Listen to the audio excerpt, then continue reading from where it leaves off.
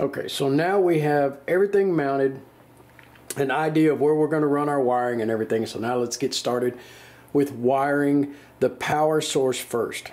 Okay, so the battery we're using here is the battery hookups battery that's new to the group, that everybody's talking and mad rave about how good it is, how long it lasts, things like that. And it does have a lot of stuff on here that we are not going to use. Now, I can tell you, because I've taken one apart, that the small wires all go to a little sensor inside here that's not hooked to any battery source, so it is perfectly fine to just clip those wires off and leave them inside the casing. Or if you wanted to, you can do like I did on my other one. You can cut this casing off, you can remove that altogether and then recase it however you choose. Nicholas has a housing that he has designed for it, 3D printed. I know Rad also has a box that he has designed. Both of them have BDIs built in. We don't need that for this situation, and this one's going to be perfectly fine for the customer. So at this point, we're going to need to figure out what connectors we're going to need. And we know that the switch wiring is going to go the positive to our amplifier. The switch is also going to power from the battery. Our charge port and our BDI also have to plug straight into the battery. Some people choose to put the charge port for the phone after the switch. That is completely up to you. You can wire it either way. You can wire it straight to the battery because this one has an on-off switch built into it. Or you can prefer to it not get power until after the box is on. I prefer mine to be able to charge a phone and the speaker not be turned on at the same time. So that's the way you will see me wire this one. One thing to remember when you're doing your wiring and cutting your wiring, never leave the positive bare to sit around. If this positive and this negative happen to arc, not only can you burn up the BMS, but you could also do permanent damage to the battery, or worse, injury to yourself. All kinds of nasty things can happen with lithium. I'm sure everybody knows. So what we're going to do first, the very first thing I'm going to do is cut the positive right off of this and put a connector on it so that it is sealed away from everything else. I actually did have to strip that back. The wire connector fell off. So now I can take the negative and do the same thing with it. And I'm going to do the same thing that I did for my positive, because I don't want to take any chances on anything arcing to one another.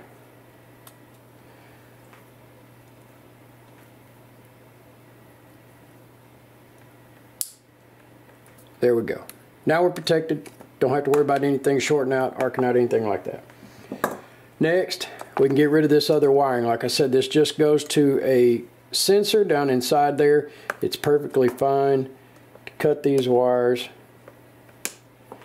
and leave them down inside. All we're going to be using is this.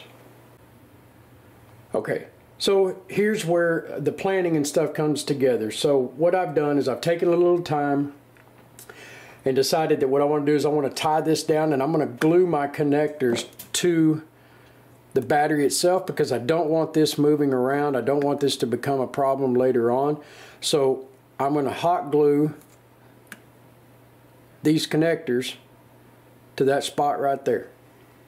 That way I can just tie my wires in, run them straight down, and I can bring everything else in here. This is where you're going to want to kind of visualize. It takes a little bit of time sometimes, depends on how good you are, how much you care, as to how you're going to run, what connectors you're going to need, whether or not you need to solder an additional wire. Like on mine, I'm thinking that I'm going to wind up soldering some extension wires in so that I don't have multiple connections of these lever connectors sitting all in the box. I prefer as little of these as possible, because this is a point that can fail, whereas solder typically does not. So that's what I'm going to do, and when you come back, most of this will be done. I'm not going to bore you with watching all of that stuff. If you don't know how to solder, it is perfectly fine to use these.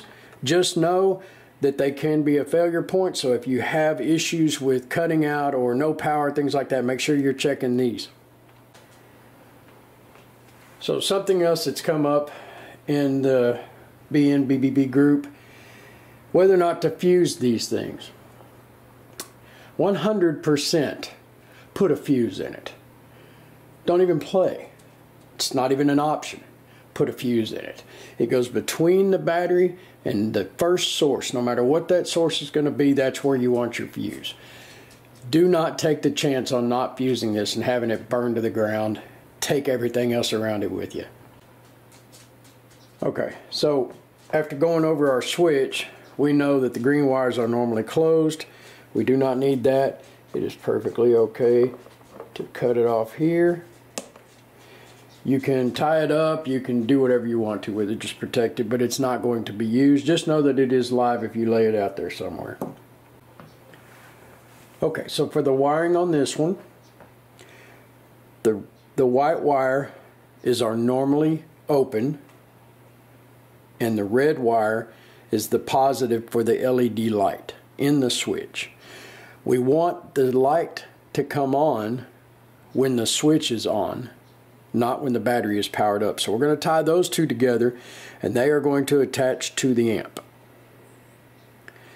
The black wire is the ground for the LED in the switch,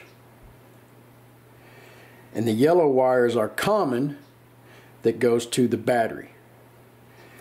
We also have a positive from the charge port for the phone that needs to tie here, and a positive for the charging cord that needs to tie here, and they all need to tie into battery positive. So the yellow, a wire from here, and this positive all tied here.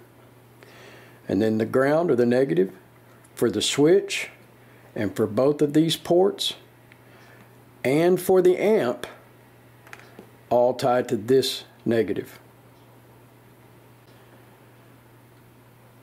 Make sure after you've wired all of this together, before you attach it, that you test and make sure that when you turn the switch on, the light comes on and the amplifier come on. And when you turn the light off or the switch off, that the light goes out and the amp no longer has power, and that your charging port for your phone does the same thing. When the switch is on, actually I'm sorry, depends on which way you wire it. If you wire it after the switch, you want to make sure it does not power on with the box off. If you're wiring it like I am prior, you want to make sure that the switch turns on and turns off. Okay, quick update on the wiring. As I've been working on it while you guys were away. Seems like just a half second ago that y'all were, watching me start this process. Anyway, what I've got going on right now is I've got the charging port for the battery and the battery tied into a negative side and a positive side together, 2 into 1. And over here on this end, we've got the normally open, sorry, this is the common. We've got the common side to battery power, and we've got the battery power for our phone charger tied into one, a 2 into 1. And what we're going to do is we'll connect these two, so that'll bring power from the battery into everything here. From the switch, we go out to negative. From the amp, we come out to negative. And from our normally open side of the switch and the LED positive, we tie into the positive of the amplifier here. So that in theory, when we connect these two ends together, push the switch, everything turns on, push the switch, everything turns off.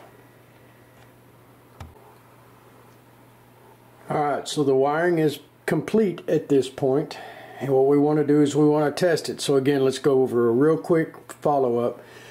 Positive out of the battery goes in and ties into the charger port. It also comes through here and powers the phone charging port and the common side of the switch. Negative comes out of the battery, ties into this 2 into 1, which powers negative to the charge port, comes through here to this 2 into 1, powers the negative for the phone charger port, the negative for the LED in the switch, and the negative for the amplifier. And coming out of the switch with the red and white wire, we are tying into positive for the amp here, so that when we turn on the switch, the light comes on, and when we hit the switch for the battery indicator, the battery indicator comes on. So this is a test that tells me everything's powered correctly. And now we need to check, let's see if I can get in there and see that the blue light for the amplifier is on, so the amplifier is powered. And then when you turn the switch off, the light goes out, the indicator goes out, and the light for the amplifier goes out. So our wiring is correct. This part is complete. The next step is the fun one. We'll attach the lid, run our speaker wires, and give this thing a good test.